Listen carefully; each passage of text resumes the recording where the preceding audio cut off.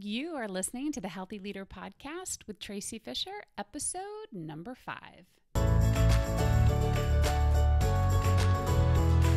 Welcome to the Healthy Leader Podcast, where it's all about optimizing your health, energy, and performance for your mind and your body. And now, your host, Master Coach Tracy Fisher. Hello, everybody, and thank you for being here. It is a beautiful day now in Cleveland. Earlier, I took my puppies out for a walk, and we walked outside, and it was pouring. So I was trying to figure out how to walk 2 puppies under an umbrella, and it was probably very interesting looking to other people. Anyway, today is going to be amazing because we are talking about thinking on purpose.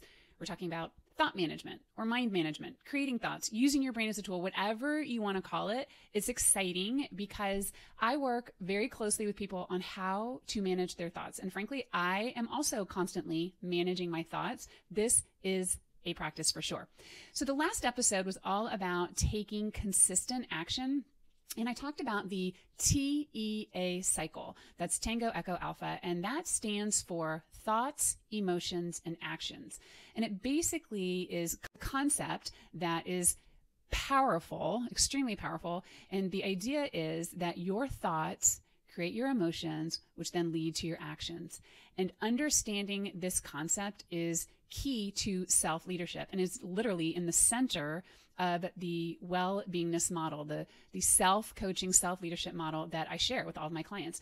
And it's important because many of us don't even realize that some of our thoughts don't serve us. We think that what is really going on is that the world is responsible for our emotions. And really, it's our thoughts that cause our emotions, which then influence our actions. That's that TEA cycle. And so it's our thoughts, first and foremost, that we need to pay attention to because our thoughts, not the outside world, create our experiences. So, of course, it's super important to focus on our thoughts and to understand why we are thinking what we are thinking. And then, if we so choose, we can decide to think something different or to use our brain on purpose to think something different instead of it using us. And so what I want to do today is share a 3-step process that I use to help people manage their thinking. And first and foremost, we have to understand, number 1, that there are things in the world that happen and we have no control over them, right? Especially things that have already happened, things that are in our past or things that other people have done or circumstances. And so there's that saying, it is what it is. And that is so much power because when we try to butt up against what already exists in the world, we are always going to lose.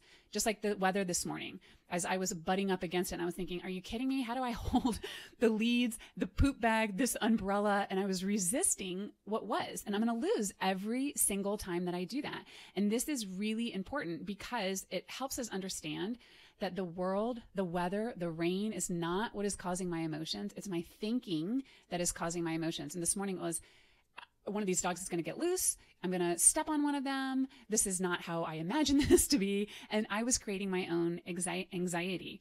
And so another way I want to prove this to you, that our thoughts, not the world, cause our emotions. If we think about COVID right now, so it's August 2021 right now, and the Delta virus is coming up. There's things going on in the world and people are feeling flustered about it. And some people that I speak with are bouncing off the walls, really freaking out about all of it and masks and whether we should wear them or whether we should not wear them. And then other people, not so much. They're not freaking out. And so what is the difference? If the external world was what caused our emotions, then we all would be feeling the same way. And we clearly are not. So first and foremost, as we go through this, we got to understand, double red underline, that the world does not cause our emotions. It's really convenient to blame the world on our emotions, but the world does not cause our emotions. Our thoughts cause our emotions. And then the second thing that I want you to embrace is that you are not your thoughts. You are not your emotions. You are not your actions. You are the person behind the scenes. You have the ability to watch your thoughts. You have the ability to watch your emotions. You have the ability to watch your actions. And I know some of you are thinking, our character is defined by our actions, and our action, shares with other people who we are. Yes, I absolutely believe that. And We've all made mistakes. We've all done things that are not in alignment with our character. We have all thought things that we wish we hadn't thought. We have all reacted emotionally in ways that we wish that we hadn't. And it is really important to understand that who you are at your core, whether you call it your soul or your higher consciousness, whatever you want to call it, that you are not your thoughts, you're not your emotions, and you're not your actions. And the way that you can think about this, it's fun for me, and the way that I learned it. And by the way, when I learned this was a little scary and then also really empowering. It really releases you to change and to transform and to unhook from your thoughts and your emotions. And so the way that you can imagine this is to really think about or imagine that you are watching a movie. You're in a movie theater and you're watching a movie. And the movie is your life, right? On screen is what is happening in the world. And then you are also on the screen. And then your true essence, is sitting in the audience, witnessing, watching what is going on. And you have intimate knowledge about that main character, you, about what they are thinking and how they are feeling. You know the backstory of that character. You understand why they're behaving the way they're behaving. You know what happened in the past. You know the thoughts that they were brought up with, the culture, the parenting, and you know how they are feeling. And as the watcher, we'll call it the director of this movie, at any time, you can call cut. And you can reset your character. You may not be able to reset the scene. The world is going to do what the world is going to do. You may be able to influence it, but you always, always, always can reset the character. And that is what thought management and thinking on purpose is all about. So the first step to managing your thinking and managing your mind and creating your thoughts is to be aware, to know that you can witness and that you can watch and see what's going on, and to do it with curiosity and interest, and to watch and witness your life and who you are in it without judgment. You want to be curious. And a key component of being a good director, being a good watcher or witness, is asking questions. And asking good questions. So ask, why would this character be thinking this or behaving in a certain way? What are they feeling? What is going on? Is it actually serving the character? Is it serving you to think in this particular way? And if the answer is no, then you have the opportunity, if you so choose, to change what you were thinking. And then another great question would be, well, what else might they be thinking? So I'll tell you that I am working with someone who was sharing frustration about a partner who, after months and months of counseling, wasn't changing their communication style. They were really focused on using this particular process of communication. And this person was repeating the same patterns over and over and over again. And then the client that I was talking with was extremely frustrated over this, and it really was bothering him. And so I said, hey, why does this bother you at all? And so he eventually said, because obviously she doesn't care enough about this relationship to institute these changes, to follow this particular protocol. And then I asked him, is that thought serving you? And when I asked that question, it puts him in the director's seat. So now he gets to watch his own thinking. And the answer is no, it clearly is not, because it was making him anxious and even more upset with her. And it was making him less intimate with her and less connected with her. And his thoughts about her not being willing to put in the work and make changes created a lot of emotions in him that also contributed to him not being his best self in that relationship and not growing. So when we take a moment to ask the right questions and step back and look at our own thoughts with curiosity, it can be mind-blowing. And we realize sometimes that we are sabotaging the thing that we want the most. Now, here's the warning here. The tendency when we start doing this work is to hurry up and to change the thoughts, or to really judge ourselves about having that thought in the first place. And that is not what this is about. Remember, curiosity, compassion. You are just watching the movie and just trying to understand it to start with, and to have compassion for the characters, have compassion for yourself, have compassion for the other people in your movie. And what you will notice is that you will see thoughts that you don't like. You'll have thoughts like, I'm not good enough. I'm never going to lose the weight. I'm never going to be able to quit drinking. I'm not as talented as that person. I am an imposter. I hope they never figure out that I really don't belong in this position, or whatever is coming up for you. When those thoughts come up, we want to greet them with compassion. Say, there you are. Hello. And you just want to notice what is going on in your head, what is going on in that character's head. And so this is more than just being mindful. This is about becoming mindful of your mind and really thinking about what is going on in there and understanding why you think what you think and asking great questions and then deciding if you want to continue thinking in that way, because all thoughts are optional. And that is a key component to this and to understanding that once I notice what is going on in there, then I can decide if I want to keep it. And here's something that's really interesting. And that is that our brains have been pre-programmed inadvertently without our consciousness, not deliberately. And if you have not been consciously telling your brain what to think, then it will just think the thoughts that it has always thought. It will think the thoughts that you were taught by your parents and your culture and your experiences, and your brain will just keep on thinking those without any question. And so when you can stand back and start recognizing, wait, I can see what I'm thinking, I can discover what I'm thinking, and then I can see how it impacts my emotions, and I can see how it impacts my actions, then I am able to change whatever I choose to change. And this in and of itself is amazing. So that is step one, to come with compassion and curiosity and think about what you are thinking. Create a new level of self-awareness. So then after that, people are like, okay, now what? Now that I know that I am aware of all of the crappy emotions that I am feeling, and the reason that I'm feeling it is because I am thinking thoughts that are not great, and I'm really mindful of them, now what do I do? So first and foremost, know that when you are willing to do that, when you have the courage to flip the light switch on inside your own brain, that you have already done an extremely important step that most people honestly do not know about, and that's to recognize your own thoughts. And so many people do not understand that they have the ability to do that, and then secondarily, that those thoughts are choices. So just even understanding that it is your thoughts that are making you feel a certain way, and that those thoughts are optional, is huge. And that's really where the second step comes in. And this is where you can design your thoughts on purpose. And this is the key to mind management, is that now you've identified, all right, that's what I'm thinking. I know what it's creating in my body and how it's influencing my actions.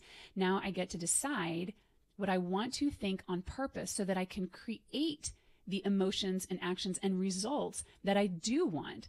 And as I said before, if you do not tell your brain what to focus on or what to think about, then it is just going to go back into its old patterns, because that's what our brains do. Our brains are designed to be efficient and effective, and our brains like to do what it's really good at, and it's already really good at those older thinking patterns.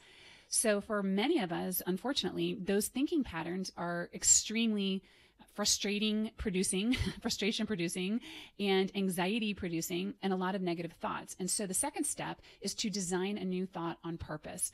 And so what I want to be clear about here is that this is not just about affirmations. Although I love affirmations, I think that they are fantastic.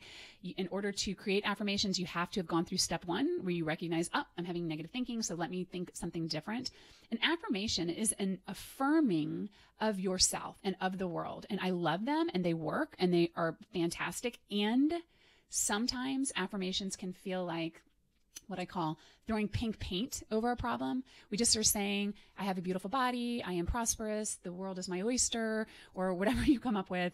And on some level, your brain is not buying it. Your brain's like, yep, I'm just going to wait for you to stop affirming those thoughts, and then I'm going to jump back into the old thought pattern. So step two is about designing a thought that is actually believable to you. And this is a really important point. And I like to illustrate it with the example of many of my clients say that when they are standing in front of the mirror, that's when they can really hear some mean thoughts going on in their head. They can hear, you're ugly. How did you let yourself get this way? Look at those wrinkles. That's disgusting. You're not going to look good. People are going to think that you're not professional. And all of these thoughts that are coming up are not useful. They obviously are not serving somebody's self-confidence. And so an affirmation might be, I have a beautiful body. I'm beautiful just the way that I am. And your brain might be like, no, not buying it. I don't believe that. And so what we do is we create a thought that is actually believable to you. And so replacing the negative self-talk with a believable thought may sound very neutral or even benign. And so it may be, that I have a body. I am in a body. This body has served me well for many, many years. Even when I am talking poorly about my body, it is still taking care of me.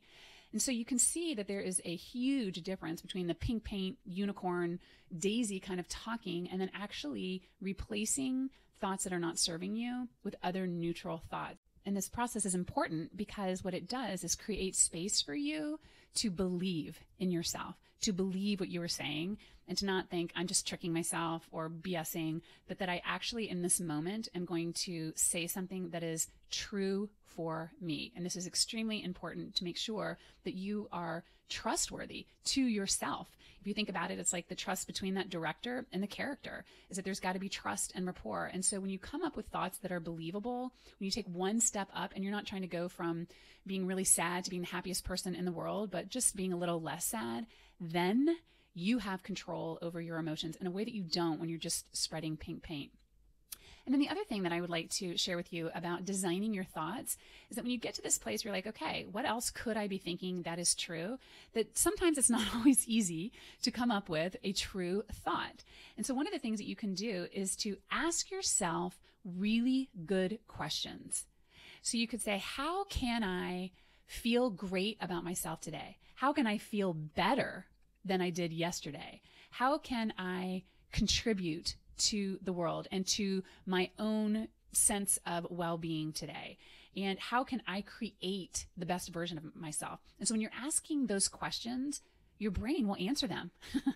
Your brain can't help but find an answer. You're giving your brain something else to chew on. You are skipping the record of what your brain is trained to do or what it is trained to think in certain scenarios and giving it something else to think about. And so if we are asking ourselves questions like, why do I look like this when you're looking in the mirror? Or why do I look so tired? Or why am I so dumb that I haven't figured this out? Then your brain is going to give you answers to those questions, and it'll give you those other thoughts to think about and go right back into those old thinking patterns. So what you get to do in this moment is to design thoughts that are believable, and then to ask yourself great questions that will help you be more creative in your answers in a way that is still reasonable and sustainable to you.